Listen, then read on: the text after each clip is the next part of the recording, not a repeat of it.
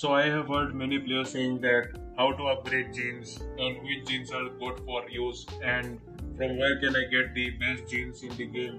So here I am today with another video of Undawn. So in this video I'm going to talk about where from you can get these genes.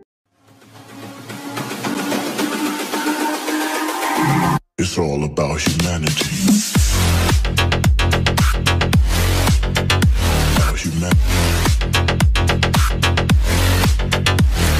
It's all about humanity. As you can see, we got this gene bench right over here. So when you go inside this gene bench, we can see the gene crafting from where we can craft genes, and to craft genes we need some resources, and you can just add these resources by clicking on this quick add, and after adding this you need synthesis reagent, and this synthesis reagent you can get this from daily missions.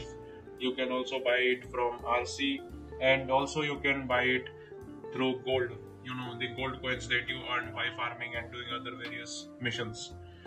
And there are 4 different types of genes, as you can see here: the active gene, resistance gene, awaken gene, and superpower gene. So the active gene is the gene which has defensive stats in it, and the resistance gene is also similar to the active gene. These 2 genes contain the attributes like max HP, armor, max armor increase, damage resistance, and skill strength resistance.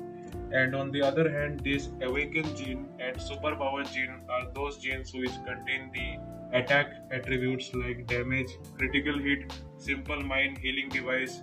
It also has some attributes for increasing the damage of throwables and other useful devices.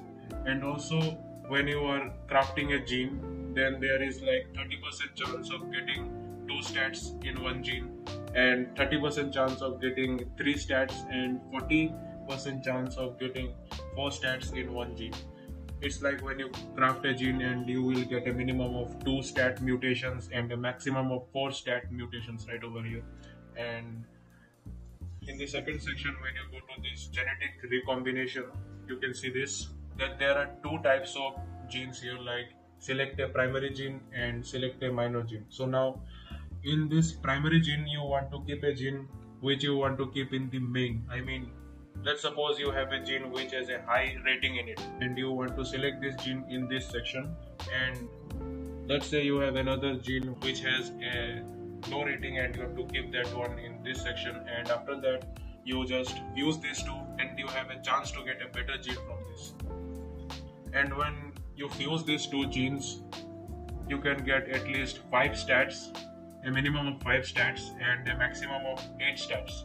And when you see a stat which is really very much important to you, then you can just lock that stat by using stabilizing agents, and these stabilizing agents you can buy via gold, and also you can buy those stabilizing agents through RC. And also keep in mind that if you are trying to combine 2 genes, and these 2 genes must be of same types. Let's suppose if this primary gene is an active gene, so this minor gene also must be an active gene. It's like you cannot combine an active gene with a superpower gene. You always should combine an active gene with an active gene. And in gene transcription, you can see these all 4 kinds of gene: the active gene, awaken gene, superpower, and resistance. The gene transcription shows all those stats that these 4 genes give you, and it also offers a gene synergy, and for the conditions to meet the gene synergy.